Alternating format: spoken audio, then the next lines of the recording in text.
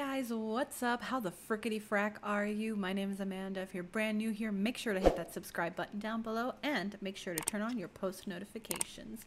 So today, guys, I'm going to be reacting to another new trailer, official trailer of Disenchanted.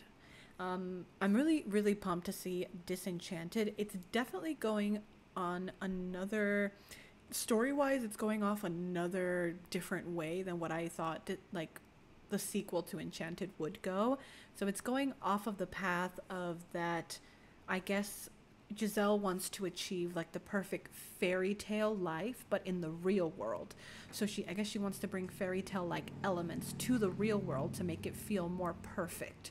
And I guess somehow, some way, I guess in wanting to achieve that, she thinks that you need to have villains. You need to have like the evil stepmother and all that stuff to be able to achieve like perfect fairy tale bliss. And I guess in that process, she becomes an evil stepmother. Very interesting. Not where I thought it was going to go, but I'm intrigued either way. I'm really excited to see this. I can't wait to react to it on my channel because I'm a huge fan of the first film. And like a lot of people, I've always wanted for there to be a sequel to this film. And now here it is. So let's just go and dive right into it. And let's just check out what the brand new trailer is for Disenchanted. Here we go, guys. Let's check it out. I know that change can be scary, but it can also be exciting. Let's start our new life. They really don't look that different. She looks like she has an age, and Patrick Dempsey just has a little bit of gray hair, that's it.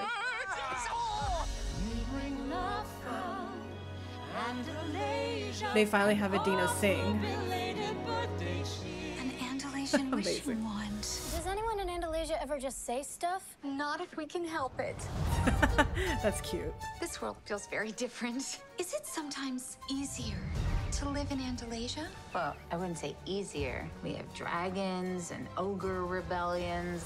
Last year, the entire kingdom was trapped in a giant whale. Oh. This She's like, oh, I wish I was there. It's not a magic land. It is a land far, far away from my friends. I'm so late. I'm a commuter now. You're riding this train over and over and over and over and over and James over Englehart. and over, and then you die. I love him. As you can see, Giselle, everyone has their place once you've found where you fit. Monroeville can be whatever you wish. I wish for a fairy tale life. Remember, happily ever after, it's not always that easy.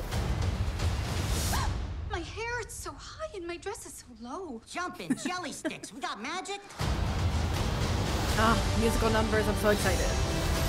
This town is turning into a fairy tale, but it's all gone terribly wrong.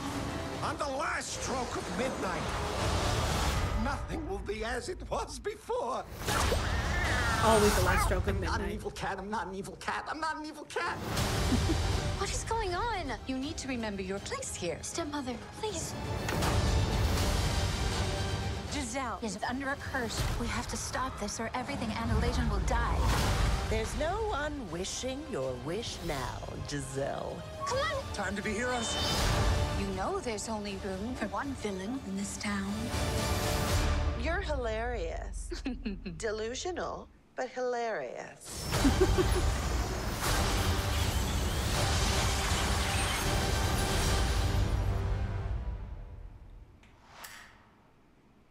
I'm so fascinated by this choice that they decided to make Giselle placed under a curse and to be like evil for the sequel. I feel like everybody was like, we wanted Giselle back, not evil Giselle.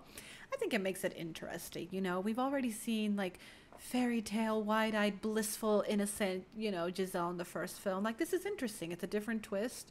And you know, I think it gives a little, like, it gives more development to the character. It gives it like it gives her a different path, and it, I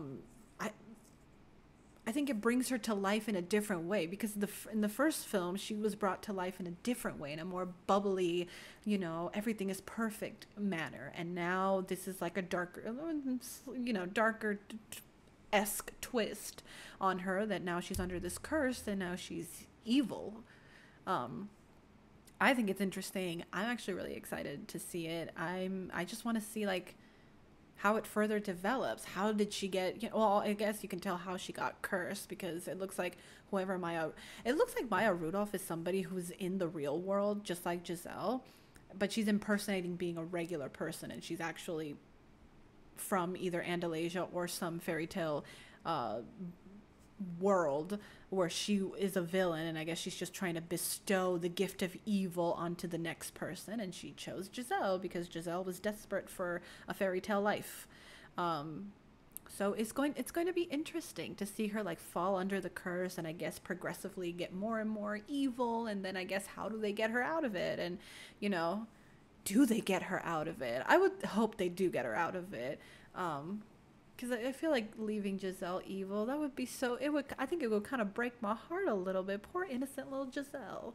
I think it would hurt me to keep her evil. I'm a big villains fan, but I feel like Giselle she should go back to the way she is. I think she should have her fun being a villain for a little bit, and I think then she should just go back to being Giselle, because I love her so much as Giselle. I don't want her to stay evil.